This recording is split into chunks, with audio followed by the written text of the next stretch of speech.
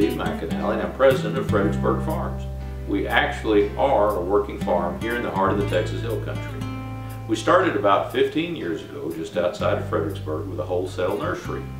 Several years later, we decided that we would begin making food products. Currently, we have over 60 different food products that we manufacture here on site.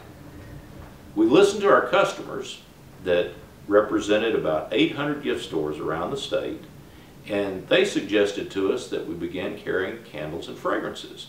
So, with significant input from them, we added and began making candles and fragrances. Just a few years ago, again with that same input, we added our soap and lotion line, and it seems to be working really, really well. During the last several years, as we travel around the state, we've visited with our customers and we've found several things to be very common. We've noticed that many of them had most of their business coming during the fourth quarter. We also found that a significant number of our customers relied on selling something to whoever walked in the door.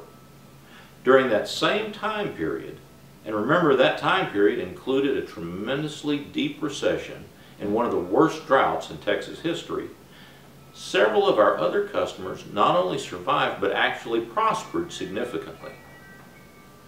They did business a different way.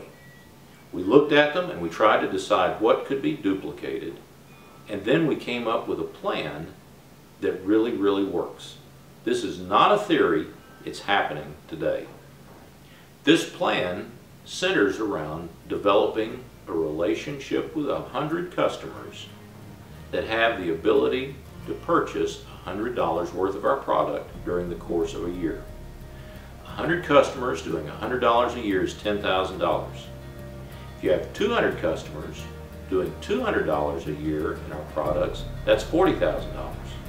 Sound interesting?